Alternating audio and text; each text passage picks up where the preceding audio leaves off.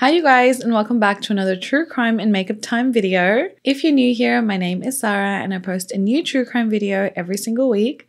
So if you love makeup and you love true crime, definitely come back every week so you don't miss a new upload. So today's case was requested by Valencia, and thank you so much for this suggestion because, crazy enough, I'm kind of really into this topic right now. I've been watching and researching a lot of it lately. I have been watching the Our Father series on Netflix, and oh my god, if you guys haven't seen it, it's wild. Today's case, however, is, I think, way worse than that one though. And if you don't know what I'm talking about cults. Today's case is about the Ant Hill Kids. It's a cult and it's pretty brutal, pretty graphic. And yeah, I would say definitely buckle up for this one. Now, this story is, again, brutal, like I said, so there's going to be a trigger warning right now. It deals with physical, emotional, sexual abuse. And keep in mind, there's a lot of information and I'm giving you my version of the story, what I've read and researched. So if there's more information that you guys would like to share, definitely leave it in the comments.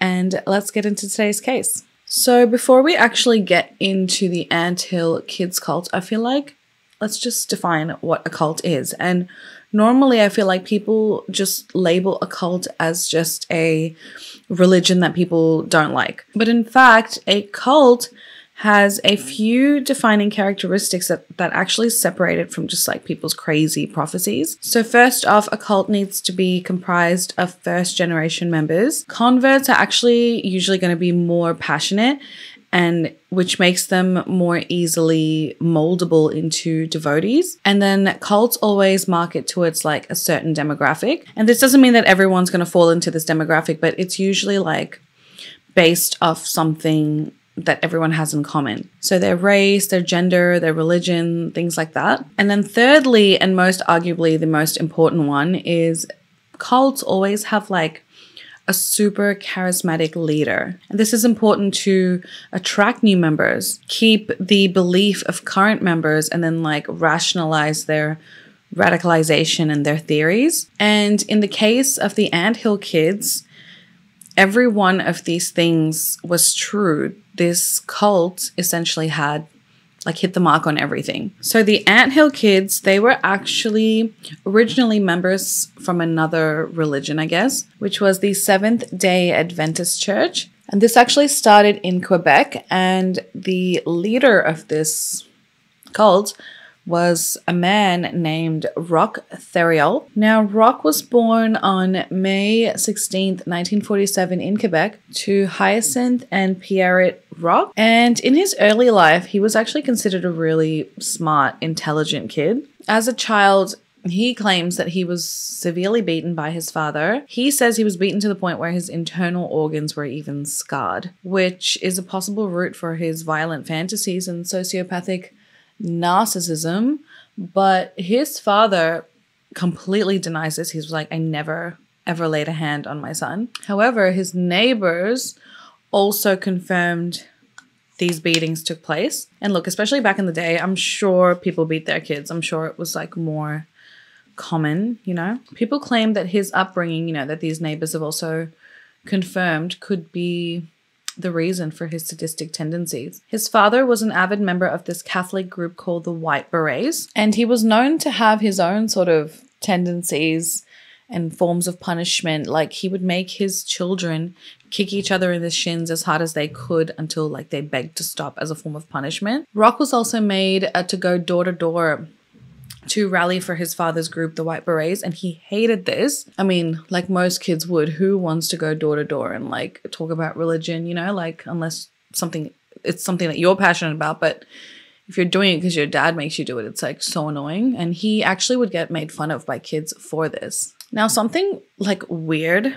and like, I mean, it's not weird because I guess in today's society, this would also be something to brag about, but something that they claim why Roch also was this like severe narcissist is because he had a very large member penis. So they're saying, you know, this could have had something to do with his narcissism, but also the fact that he probably got a lot of attention from ladies due to this. This also contributed to who he was as a person. And again, being good with the ladies, that's another trait of a, cult leader. And he was pretty popular at school, and even in school, he did well with the ladies. I mean, and this makes sense because if they're not popular and they're not charming and they're not, like, they don't have something that intrigues people, then they wouldn't be leaders. So he grew up Catholic, but in the 7th grade when he was 13, he dropped out of school to pursue the Old Testament. I feel like this was also contributed by the fact that his father would like force him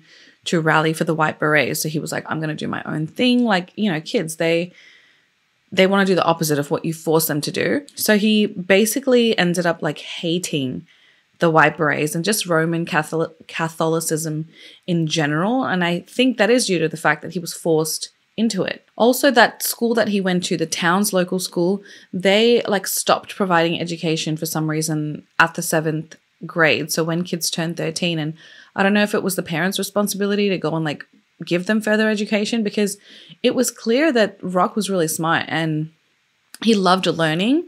So in a way, it's sad that he just stopped his education at that age, because who knows what would have happened if he was more educated. Like, that's weird to me, because where are his parents, like, don't they, like, if his dad was so into religion, I feel like schooling is also something that would be important. They go hand in hand in a way. Now, it's hard to find like clear, solid, informative information about Rock's childhood, and I feel like it would have been really interesting to know more about him. So following leaving his school, he developed like this obsession with the apocalypse in the Old Testament, especially like the strict, I guess, views and influence on masculine authority. And I think it's believed that his initial interest into what we're about to talk about stemmed from this Old Testament belief. So I was literally talking and I didn't even hit record, so that's fun. What I was saying was in 1967, Rock, he marries his first wife, Francine Grenier, and she was, am I recording? Yep. And she was 17 and he was like 21 at the time. But this marriage, it quickly deteriorated because Rock ended up developing like health issues, and then he also like abused alcohol. See, Rock had these like severe stomach ulcers, which caused him a lot of pain. And due to this severe pain, he ended up having to have multiple surgeries to help with it. But apparently these surgeries, and I don't know if it was due to the technology or due to just the surgeons, these surgeries, they didn't go well at all and they didn't actually help him much. And he was actually left with a further condition called dumping syndrome. So lovely name. But this syndrome basically means that the food that you consume, or that Rock consumed, like moved through his digestive system too quickly. So, normally you eat, it takes a while for your stomach to process it, get to your intestines, things like that. But with Rock, it would just go straight to his intestines, and it would leave him with more symptoms apart from the pain, like nausea, lightheadedness. He would just feel crap, literally. So because of this, he turned to drugs and alcohol to help with the pain. And, in a way, I understand this and I feel sorry for him, because anyone with chronic pain or chronic illnesses would just understand, like, this is a frustrating thing to go through. And especially back then, like, the help or technology or whatever you want to call it probably wasn't that good. So it just left him, like, being angry, frustrated. And, when you marry someone, that's not the person you married. So I can understand why their marriage didn't do well.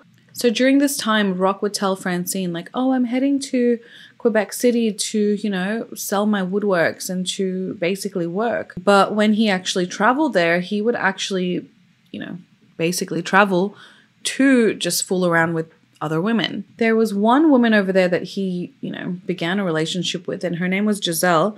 And Giselle would form a very crucial part to this case. And the two of them would become very close. A few years into their marriage, Rock's financial situation then began to deteriorate. Like, their home was repossessed. They weren't, making any money. And then following when the house became repossessed, Francine was, obviously like, I'm done. So after 7 years, she filed for divorce from Rock. But I don't think it was just the financial issues that made her sort of do it. I think it was everything, you know, like his health issues.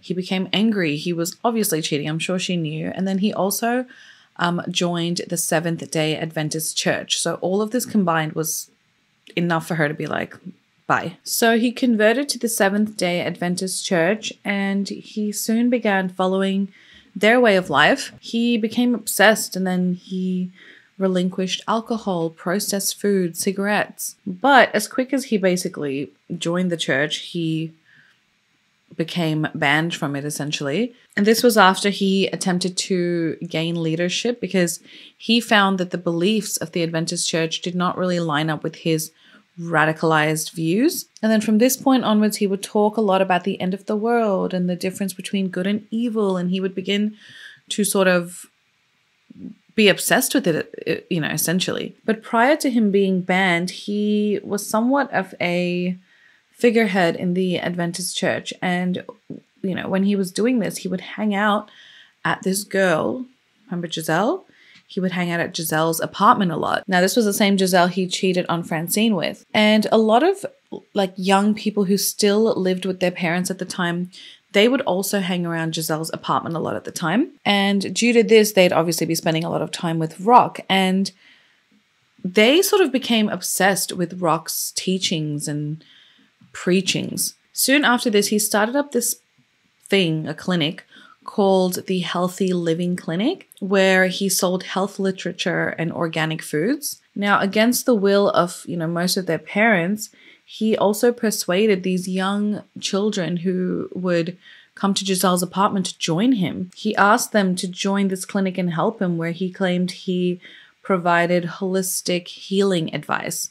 And at the time, I believe it was around 8 people that he had persuaded to join him. Now, these people left their real life to join Rock, their families, their jobs, their incomes, their friends. And the females that joined would all compete for Rock's attention. And I mean, how charismatic or how believable must he have been for people to literally go and do this? Like, I am the most skeptical person. I've said this so many times. Like, I would just be like, no, thank you. Like, he must have had something that really, really persuaded you. He wasn't even anyone really at this point. He was just a member of that church. So now, because all the females were like, Rock, like vying for his attention, Giselle became super jealous of this. And then she was like, I'm just going to do something about it.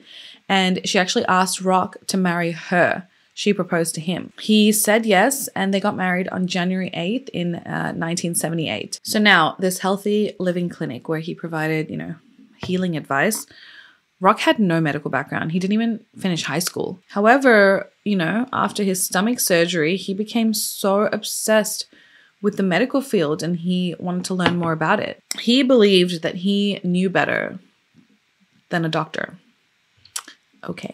He honestly was clueless, and I feel like this clinic was just this like veiled attempt to make people believe him, to gain more power, you know? I feel like he preyed on vulnerable people. I mean, who else better than to prey on people who have illnesses and people who want to be healed, you know, especially at the time if like the doctors and stuff weren't helping this Healthy Living Clinic, maybe this can help. So Rock ends up meeting this man whose wife was being treated for leukemia. Her name was Geraldine or Claire, and she was 38 years old, and she was being treated for leukemia in a real hospital. But Rock convinced her husband, Geraldine's husband, to check Geraldine out of the hospital and to bring her to come and receive treatment at his clinic, the Healthy Living Clinic. So this guy, you know, believed Rock. So he checks his wife out. He brings her to this Healthy Living Clinic, and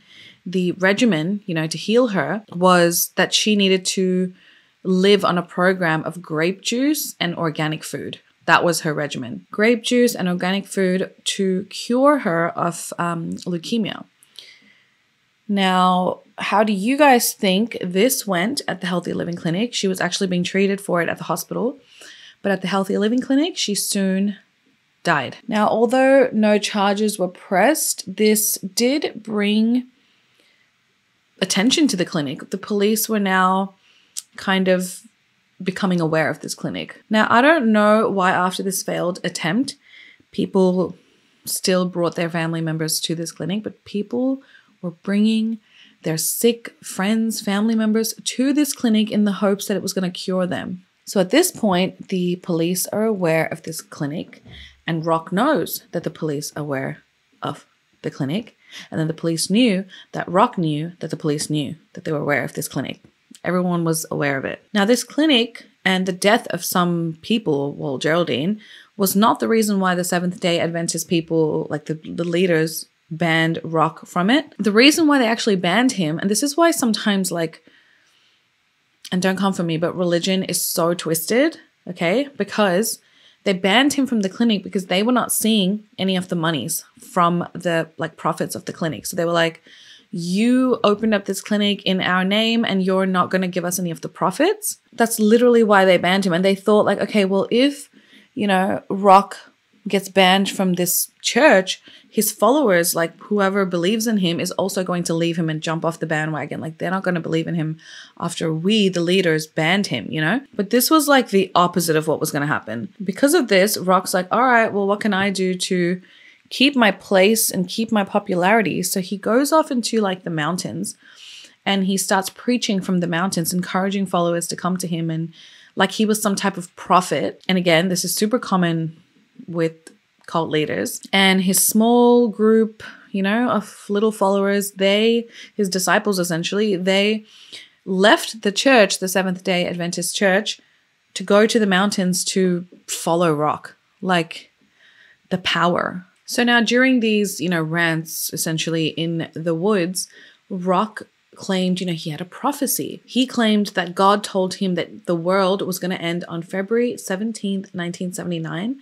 Like, he was that specific about the date, that an apocalypse was coming. And, you know, what's new? There's always an apocalypse coming. They always say something like that. Even in the Our Father series on Netflix, the guy was like, there's an apocalypse coming. Like, there's always one. But he told his followers, you know, you have nothing to fear. He said, you know, God told me that I am the chosen one. And if you all abide by my rules, you will be spared. And people believed him. So now, to prepare for this apocalypse that was coming in 1997, Rock and his followers, so altogether there were 4 men, 9 women, and 4 children, I believe. They all moved to a place which they named Eternal Mountain, which was basically like the wilderness in Ontario. And they moved here because Rock had this calling that it was the Holy Land, and that's where they were supposed to be. Here they built this commune of tents and log cabins. And then Rock tells all his followers, like, you have to dress in matching robes and we all have to be one community. But in reality, this was basically to strip them of any, you know, individuality. He then renamed his like group, his cult essentially. He calls them the Anthill Kids. And that was basically a name to address how they worked for him. Like, they were hard workers, you know, like ants, they work really hard and they like bring stuff back to the anthill. Like, that's why they were called the Anthill Kids. But soon, you know, you guys know what's about to happen. He was about to literally impose the most violent torture and way of life for any human being that like I've heard of. So Rock was now known as Moses, you know, or Papa, and that's how his followers had to address him. And they had to address his wife Giselle as Mama. He then had a revelation, you know, that he had to become a polygamist and marry the women in the following. He declared that all previous marriages that he performed were now annulled, and he had to marry every single woman in the commune except for one woman who was there with her husband. And that the only reason, you know, he didn't marry her is because her husband like wouldn't allow it. So now they're all following him in the cult, you know, since 1977. And then now 1979 comes, you know, the year of the apocalypse. It's February, and it actually came and went. There was no apocalypse. What happened? So weirdly, you know, you would think that the people in the cult would be like, okay, well, mate, like, what happened? Like, what happened to the big apocalypse? But he tells them the reason, you know, why this apocalypse didn't happen was because it was just a mix-up.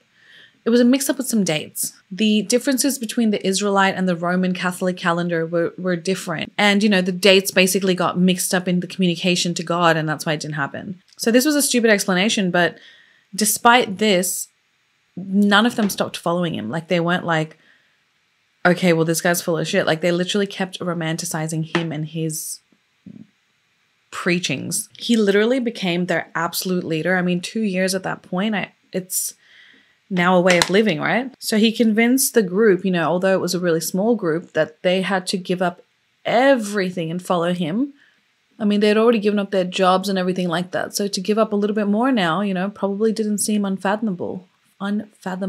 And that's, again, you know, a common thing with what I've been reading and researching. Like, these leaders, they always want you to give up everything because, especially your families, and they convince you that, you know, your families don't care about you and no one loves you and only I love you and you need to be with me and I will show you the way. And soon enough, life in this commune became super bizarre. The, you know, good times essentially would come to an end, and Rock then began impregnating all the women that he had married. He ended up fathering multiple children by multiple women. Multiple. Now, the violence and behavior and way of life that the cult, you know, had to live and abide by was mainly due to two reasons. Firstly, one was because Rock believed himself to be a super skilled surgeon.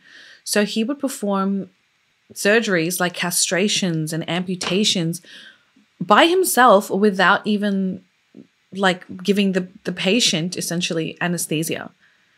Can you imagine? More importantly to him, at the core of the beliefs of the Anthill Kids cult, he believed that in order for, you know, a member or a person in general to have this like amazing pain-free afterlife, you know, when they pass on, in their current life, they have to suffer a great deal. And that's how they enter this, you know, beautiful kingdom after death. In reality, he was just a twisted fuck. Let's be real. He was a sadist, and this cult served no other purpose but to, you know, satisfy his sick and twisted, deepest, darkest desires. His fantasies of what he wanted to do. I mean, if he wanted to be a surgeon, it's like he was playing doctor on real life victims. Like, can you imagine what type of a human being that would be? And I haven't even gotten into like what we're about to get into. This type of human being must have zero care for others. I really believe that, because if that's what he wanted to do, and these, you know, poor people, they believed that he was, you know, doing the right thing and everything that he was saying was true, they must have had no clue that deep down he was doing these things for fun, you know? And let's keep talking about it. So now we're going to talk a little bit about what he actually did to all his followers, and it's pretty horrific. So the most kind of like common form of cruelty that Rock would impose on his members was burning them. So he would burn their skin and limbs until it bubbled and broke. He would break their limbs, chop fingers and toes off, pulled out their teeth with pliers. He would slash their skin with glass, like cut glass. And he would also like tie rubber bands around the members of the men, their testicles. He would do that until this wound would form and they would get a really severe infection. If, you know, one of them said, oh, you know, I'm feeling a little bit nauseous, he would inject 90%, like, you know, those like rubbing alcohol, 90% rubbing alcohol directly into their stomachs. Most of his followers actually lost limbs, teeth, fingers, toes due to his practice, his healthy living clinic. I'm guessing this is what he probably convinced them that that's why he was doing this. Ugh. So while he was conducting these, you know, acts on his followers, he was claiming that everything that he was doing was done out of love, which I think is the most twisted way to be. Because these poor people,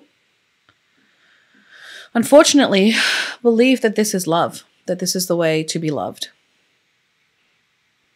Because I don't think any sane, you know, person who was just a strong person would be like, yeah, that's normal. That's a normal way to live. Any accidental deaths that would take place, you know, in the cult, he was never like murderous about them. Like he wasn't excited by them. He would actually act like so upset. Like this great deal of pain would come onto him, but he kept doing it, right? So clearly he knew what he was doing. Any accidental deaths that took place were really painful for him because this just meant that there was one less person to love him and love on him. This love that Rock had for everyone, the funny thing is, for all this love, he hated children and he bore so many of them. Well, he didn't bear it, but he had so many kids biologically. But the funny thing is he just hated kids. Like he wasn't a fan of children, which is so frustrating. This was obviously an issue for them and the cult because he had so many of them. This cult ended up having nearly 30 children, most of which were actually Rock's biological children. And the saddest thing is the kids were never spared from any of this behavior, the sexual abuse or the torture.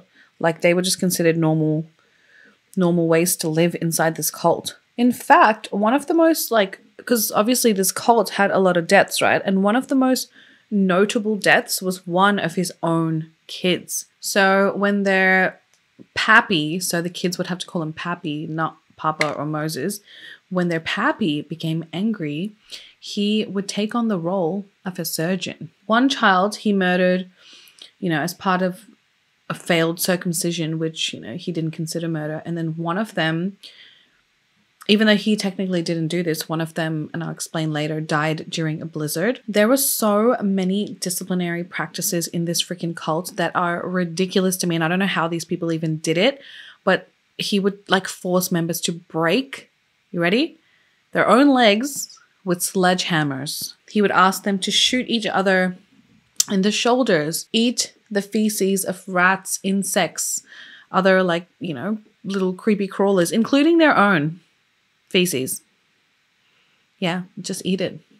Why?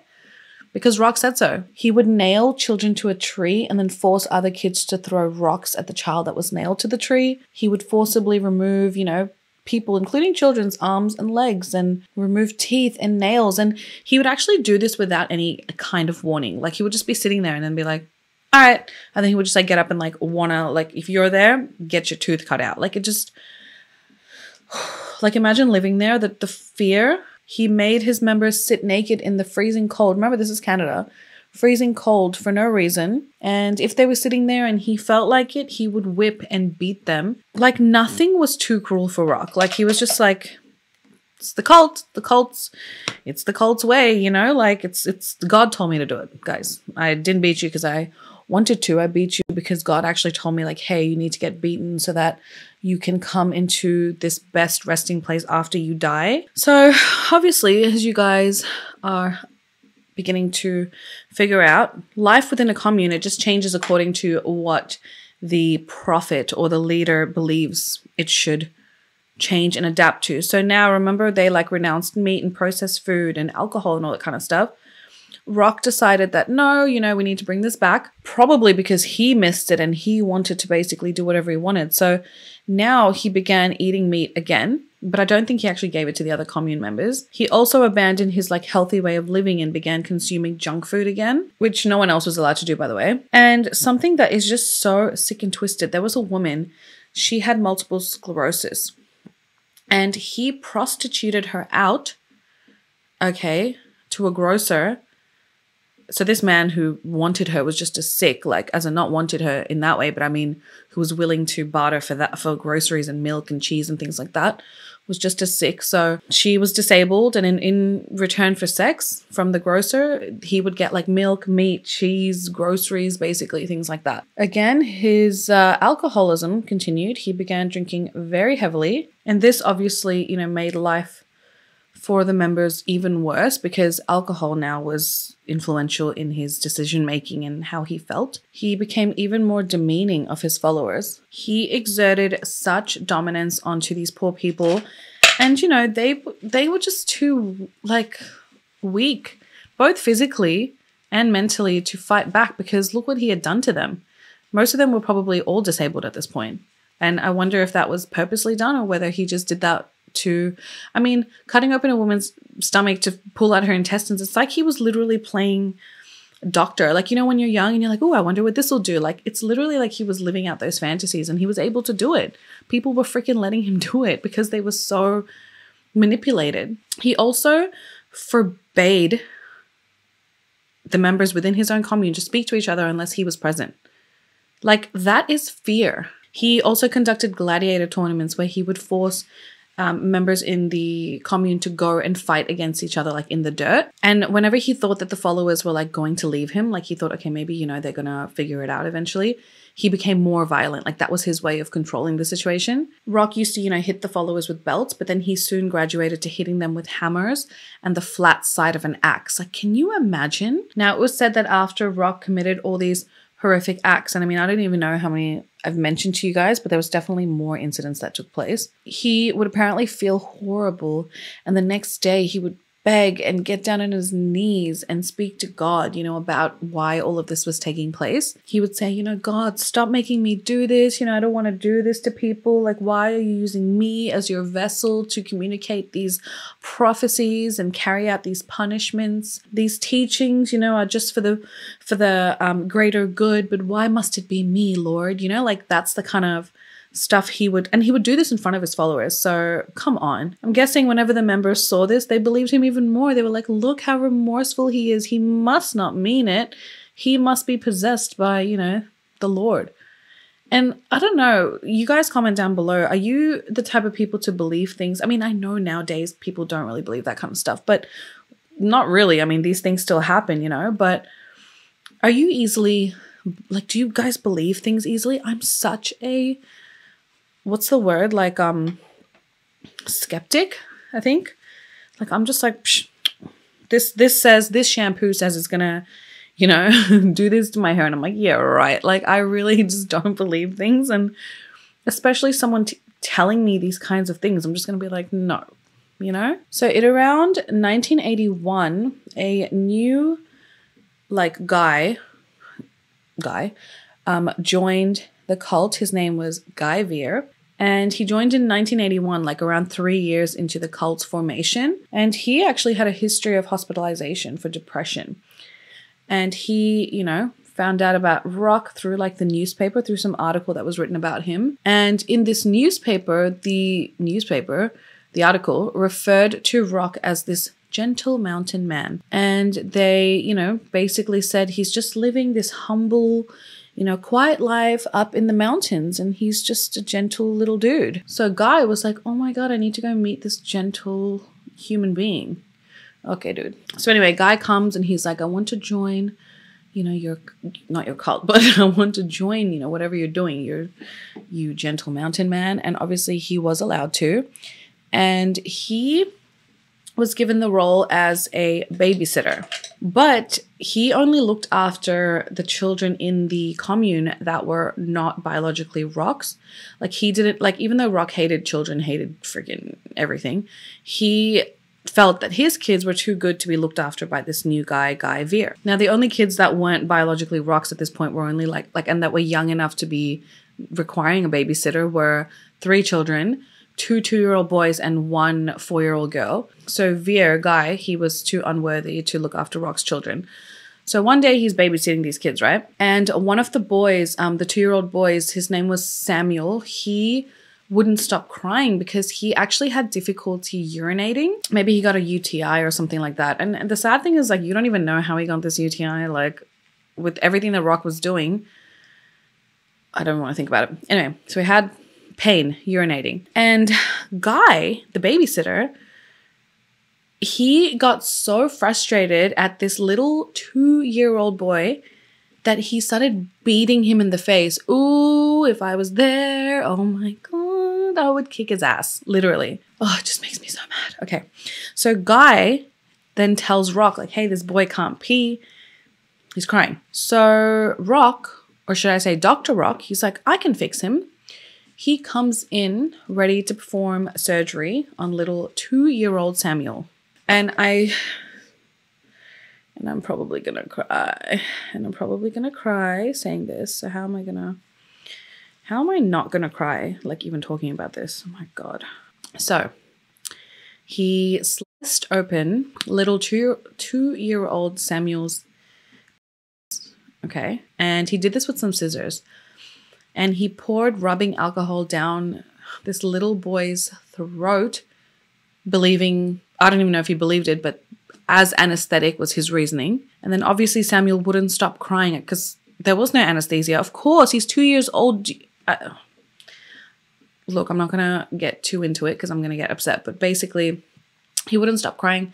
So Rock then orders Guy to go and beat Samuel, okay, to stop him crying. Now, obviously, as we all know, Samuel then ends up dying from his injuries, probably due to blood loss and severe shock or something like that. He's 2. And this hurts me so bad, and I don't want to talk about it because this is my son's age. So it's like so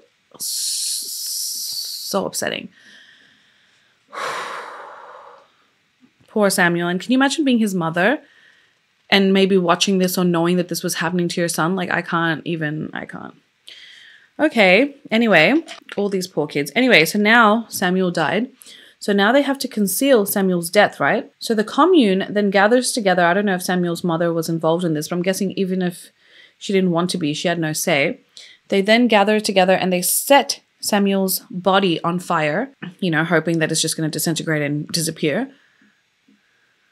And I don't know if at the time, like, the state was keeping record of all these kids being born into the commune. Like, I'm not sure if they were giving birth, you know, privately in the wilderness. Like, there's no hospital records or anything, you know. So now, because Samuel had died, someone needed to be punished. And the guy that needed to be punished was Guy Veer, because, you know, it's all his fault. So Rock then castrated Guy, okay, and then ordered his followers to say that Guy had been trampled on by a horse. Nevertheless, the truth came out about the commune, and the police then raided it, and they discovered like the burnt, charred remains of poor little Samuel. And like, I read somewhere that I think Guy like ran away to the hospital or something, and that's how it came out. I'm not exactly sure how, but it was something like that. So now after this, Rock and 8 others were then arrested and charged with criminal negligence,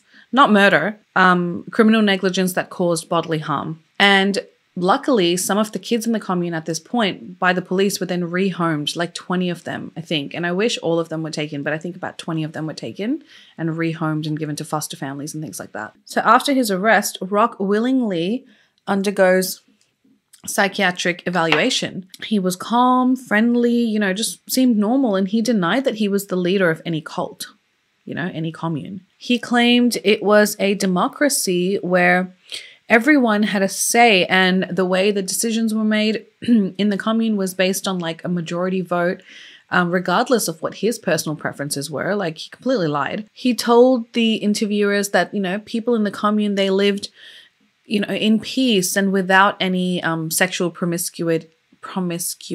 All of them, all 9 of them, including Rock, they all pled not guilty to the charges that were brought forth to them. But all of them were convicted, but they all got really light charges. Rock was sentenced to 2 years in jail and 3 years probation. Guy was actually found to be mentally incompetent, and he was sent to a mental hospital. However, Rock was just released like a year later in February of 1984. A year later. The most fucked up thing is that at this point, you know, he was already arrested. Like, there was already suspicion. They should have looked deeper into everything. I'm talking about the police. And all of this should have ended right then and there. Like, it should have just ended. He was already hurting people. Like, the murders were being committed, just being disguised as accidental deaths. Police should have charged him with murder. He should have been put away for life. But these freaking followers for that year stayed devoted to Rock.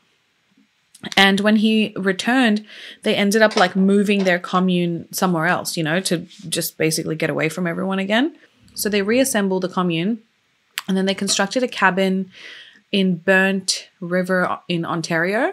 And so the Anthill kids, they began, you know, earning their living from selling baked goods. But apart from baking, the life in the sect once Rock returned was a nightmare. He started spying on his followers, and when he felt like some of them weren't being devoted enough, he would punish them. If one of them wanted to leave the commune, he would beat them so bad that they wouldn't be able to. He would hit them with belts and hammers and suspend them from the ceiling. He would pluck like each and every single hair from their body, or he would literally shit on them. Like he would defecate on them, like literally. So now we're going to talk about another day, another death. So now at this cabin, Rock, like this new place that they were living in, Rock seemed to have taken upon a particular dislike to a baby that he had had with one of the members. And there was no explanation for this. He just didn't like this baby. So because he didn't like this baby, he, you know, started to exhibit signs, at least to the mother, that he wanted to do something to this baby.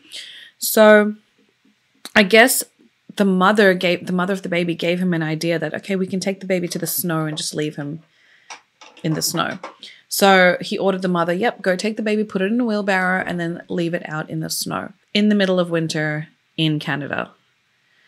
That baby obviously died, and the county coroner, you know, upon finding this baby, declared that this baby had died of SIDS, which is sudden infant death syndrome. And yeah, it is said that, you know, this mother is actually the one who came up with the idea to leave the baby in the snow. And this was kind of like her act of mercy, okay? Because she knew that what Rock would do to this child would be way worse. And she didn't obviously want her child to suffer. And she knew she had to get rid of this child. And the most pain-free way in her eyes was to leave it out in the snow, and hopefully he would just pass away. But I mean, the baby would be shivering too. I can't even imagine the pain that it took her to even make this decision for her child. I wish she instead just ran away with him. Now, after this took place, another child, like a separate child, managed to escape. And I'm sure this child escaped with the help of, you know, his mother. And when this child escaped, he managed to get in touch with the police, and he made allegations of physical, sexual abuse, and basically outlined like everything that had been happening to him. And following this, for some freaking reason again, all the police did was go to the commune and seize more children. So they seized 9 children, I believe, at this time. And these were these 9 children were children that were born into the commune, like during that period of time they were doing their thing. And they were then placed into foster care. And after this, thankfully, any child, like any new child that was born into this commune, was seized and taken away by child services and given to foster families. Like, thank goodness. But again, why wasn't more done? Why didn't they shut this down or something? Like, I don't know what the law was then. So then in February of 1987, like, my goodness, it had been like 10 years at this point, Rock throws a knife at his wife Giselle after she tried to make her escape from the commune. And he did this in a drunken rage, and the knife ends up hitting her thigh and caused it to bleed really heavily. And a few hours later, on that wound, a blood clot formed. And Rock decides, like, okay, I'm just going to take matters into my own hands, as he usually does, and he wants to be Dr. Rock again, and he's going to operate. So at first, he pokes at this blood clot with like a hot rod, and then he pours boiling water into it.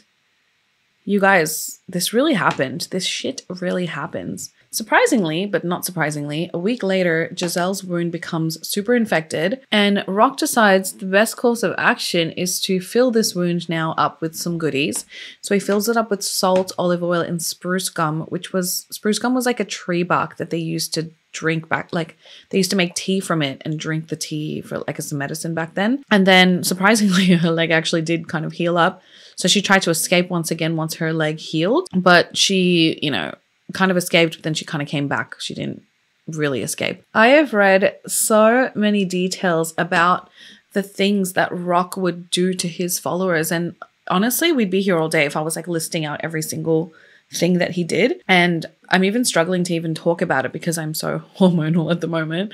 But other things apart from, like, you know, the sledgehammers to the legs and pulling out teeth and things like that with pliers, he would actually make his followers do it to each other too. Like he would do most of it, but he would also force his followers to do this stuff to each other. And he would cause miscarriages to his wives by punching them in the stomach. Now, if you guys have ever like read about miscarriages and, you know, being punched and things like that, it's actually not easy to cause a miscarriage that way. And like the abuse that these women would have had to endure to even cause this miscarriage would be a lot. He'd use vice grips on some of the women's nipples until they were bleeding and they were screaming. He even bashed one of his horses to death for some, God knows, who knows why. He would force some of the members to sit down on hot stoves, shoot them in the shoulders with like arrows, break their ribs, force them to eat like dead animals. He burned female members' genitals with torches. Like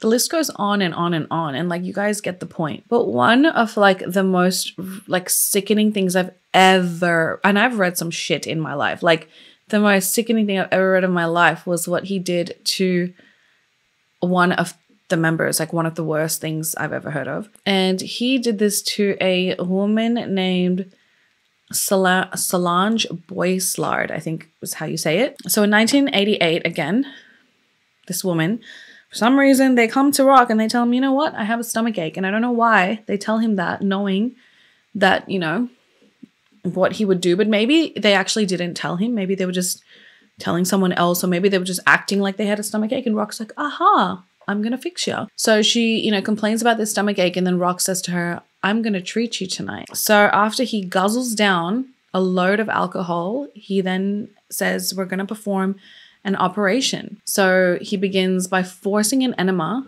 of molasses, olive oil, and water into her rectum. He then punches her stomach till she opens up her mouth and forces a tube down her throat, and then forces his followers to blow into this tube. He then cuts open her stomach and then rips out her intestines with his bare hands. And, you know, he cut open her stomach with just like a kitchen knife.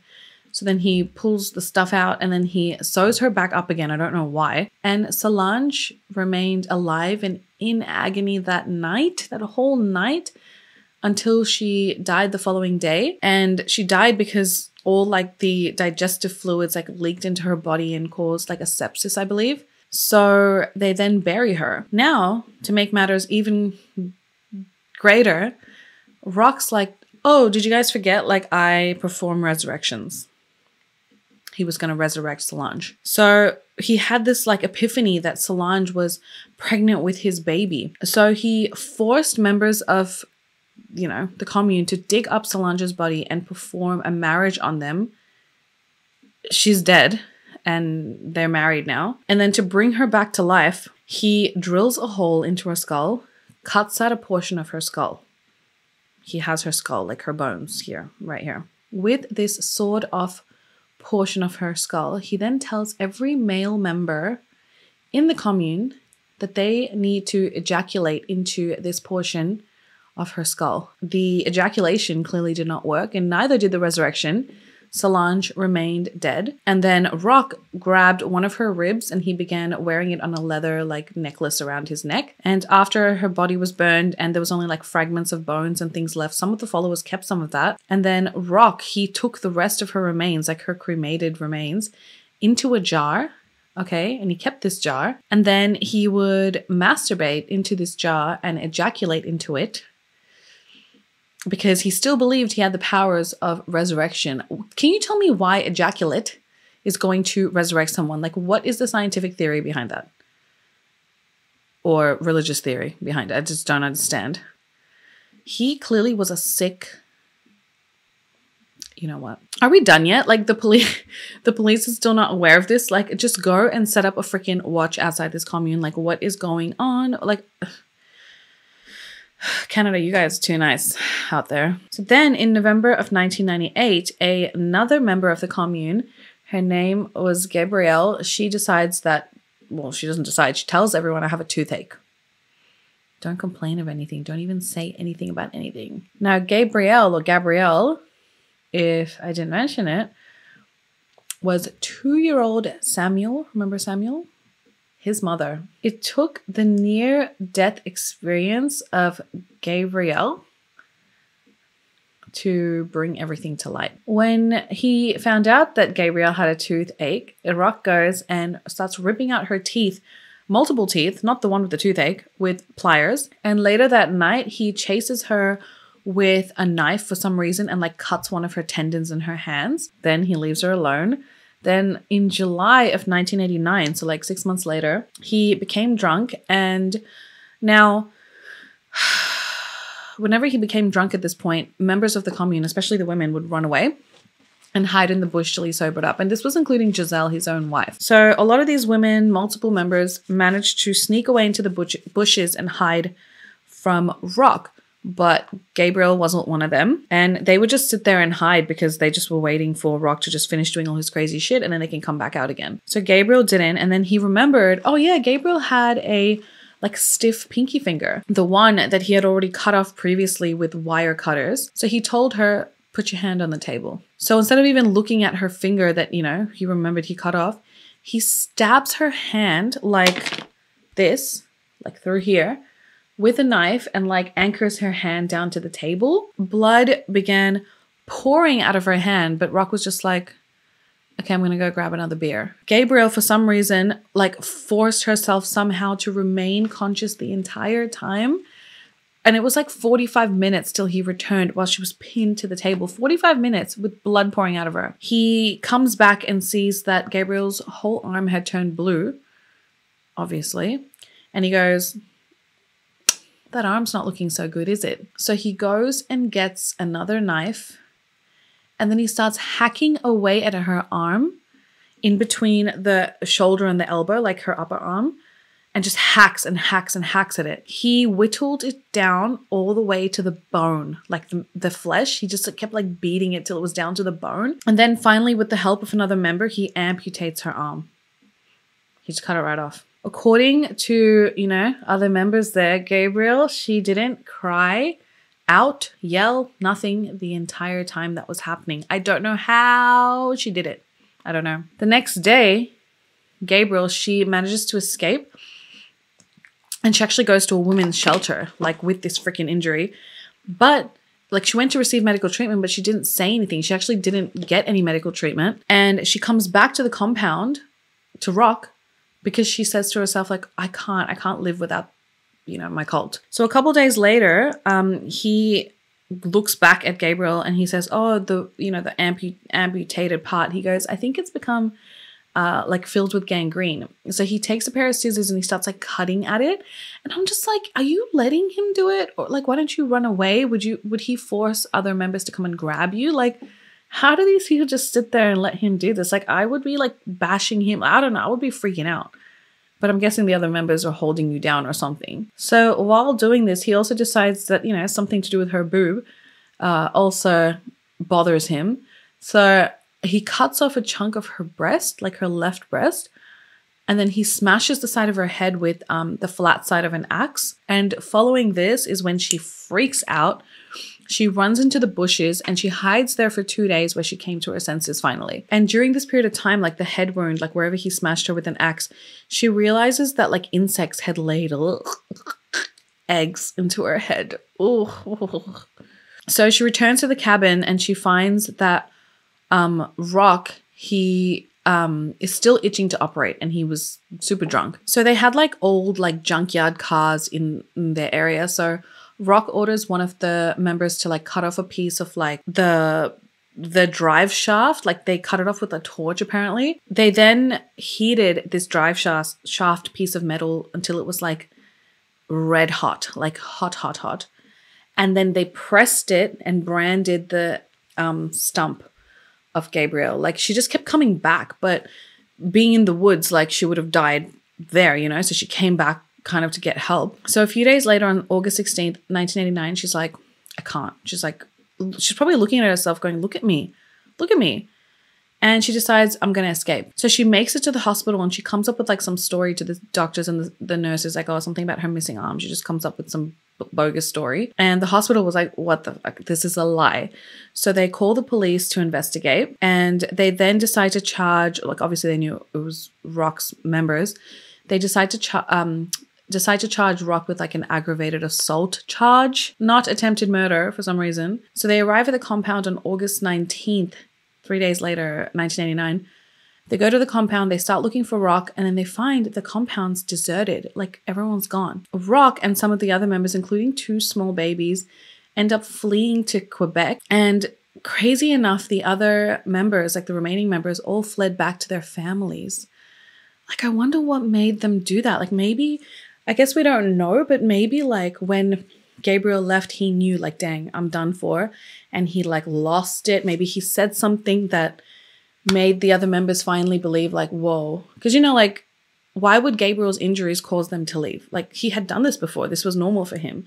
So I feel like something must have been said, or he must have panicked, or maybe he went on like a wild rampage and they finally stood up for themselves. Who knows? Maybe when they realized Gabriel finally left, they're like, shit, you know? Rock's spell was finally broken. It took the police 6 weeks to find Rock. It wasn't until October 6th, 1989, that Giselle decided to tell anyone about Solange's death. And surprisingly, coincidentally, that was the same day that Rock was arrested. Everyone pleaded guilty to all the charges, like everyone in the commune pleaded guilty to all the charges put against them, including the amputation of Gabriel's arm. Rock got 12 years, which was later reduced to freaking 10 years because he showed genuine remorse for his actions. And others got sentences ranging from like 2 to 5 years. And this is all in relation to Gabriel, not Solange. Then the police decide to press first-degree murder charges for the death of Solange against Rock. But when the court found that there wasn't actually sufficient evidence to show intent for first-degree murder, Rock's charge was later reduced to second-degree murder. And Rock's lawyers made a deal that Rock would plead guilty to this charge if they agreed that they would not press any further charges against Rock. And following this, he was sentenced to life in prison. This happened on January 18th in 1993, and he would be eligible for parole apparently in 1999. So there were a lot of members, like his wives, that remained loyal to him while he was in prison. Their names were Francine, Chantal, Nicole, Hogla, Ruth, and Deborah. They all remained loyal to him. And the others, you know, that didn't, they tried to like move on and adopt a new life without him. However, in prison, these freaking women, there were so many of them, that they were so loyal to him that they would attend every 6 weeks to have conjugal visits with him. Yeah, to satisfy him. And out of this, he fathered like 4 children from 2 different women from these great privileges he was granted. Why was he even allowed to do this? This shouldn't have been a thing. The guards at the prison that were looking after Rock actually said that he was very charming. Okay. They said he was super charismatic, and he actually got on the news again because there was like this auction on some website about his like paintings and artwork and things like that. People were trying to sell it. His poetry, things he had written. I mean, who wants poetry from him?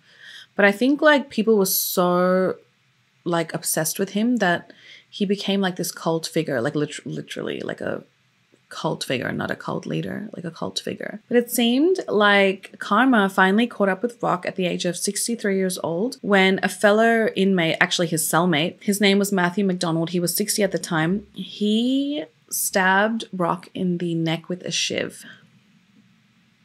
while in jail. Apparently, they had like an argument or a fight before this took place, and that's when Matthew did that to Rock. But after Matthew did it, he drops the shiv, he calmly walks over to the guards and he says, "That piece of shit is down on the range. Here's the knife. I've sliced him up good." And he gives them like the knife/shiv. Matthew was already serving a life sentence in prison for murder, so why not, mate? Why not? So this is finally the end of this horrific story. It's taking me like 3 hours to film this, guys, because I think I kept like stopping, and like it's so difficult to talk about this kind of stuff, and